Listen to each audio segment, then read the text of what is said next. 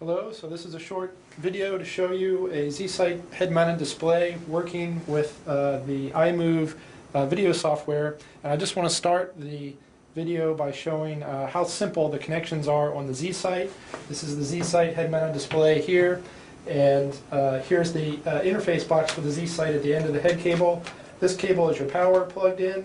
This is a USB cable which carries the information from the head tracker in the Z-Sight to the PC, and this is simply an HDMI cable, and that's all you need to get an image in to the Z-Sight on both eyes. Hello, I'm Dr. Larry Brown, and I'm making a quick video to show off the Sensix Z-Sight head-mounted display. Here today we're using some immersive video content from our partner iMove.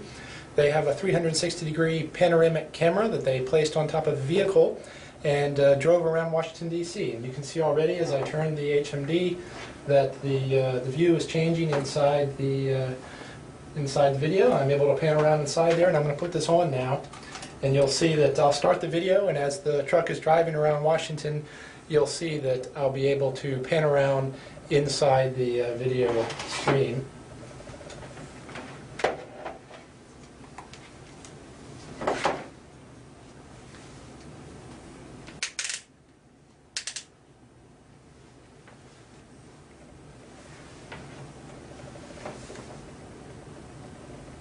And it feels just like I'm driving down a street in Washington, D.C. You can see the head tracker's keeping up nicely as I pan around inside the video. I can look up at the buildings going by or down as we drive down the street. Turn around, see what's behind us here. It was a nice, clear, sunny day in Washington when this video was recorded.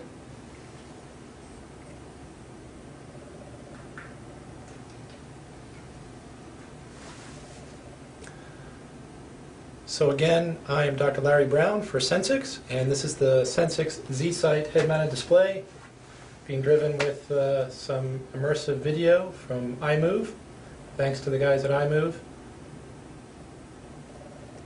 I hope you enjoyed the video.